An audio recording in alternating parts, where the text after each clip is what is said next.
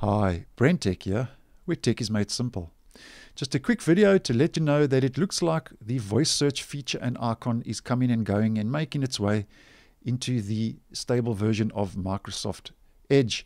Now the reason I say this is because I first saw it appear a couple of weeks ago, and then it disappeared, and then today again on the 21st I saw it reappear in the search field on the new tab page in Microsoft Edge. Now the reason I say this is it looks like it might be on a controlled rollout and also region specific to wherever you might find yourself in whatever part of the world. So if you haven't received it yet, just be patient. I'm sure that it will roll out shortly to wherever you find yourself. Now, if you don't know what voice search is, it's been around in the Google Chrome web browser now for as long as I can remember, and you just use your voice to perform a search.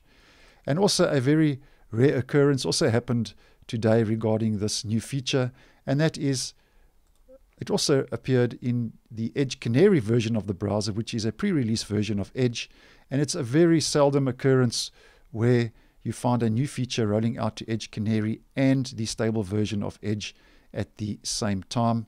And then obviously to use the feature you just hello,